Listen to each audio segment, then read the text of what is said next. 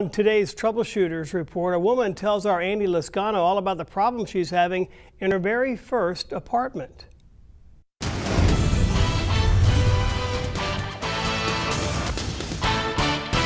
So this extension cord running from the living room to the kitchen should give you an idea of the problems Adriana Galvan says she's having in her first apartment. She told us she moved in late April and 3 days later the power went out. And ever since, most of the electrical outlets don't work. This one doesn't work, that one doesn't work, that one doesn't work. She claims management isn't responding to what could be a dangerous circumstance. In fact, just last week, she says someone with management told her an electrician would be by to fix the problem. Since that hasn't happened, she called us. And I figured they're taking advantage of me because I'm young.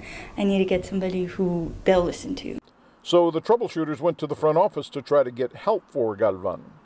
Galvan takes online classes, so not being able to power up and log in is not good. They moved us into a broken apartment, and they're just trying to get as much money out of us until we decide, okay, that's it, we're leaving. Well, management tells us this is an AEP issue. In fact, they tell us AEP already fixed it once, but needs to be fixed again. Plus, an electrician has been called.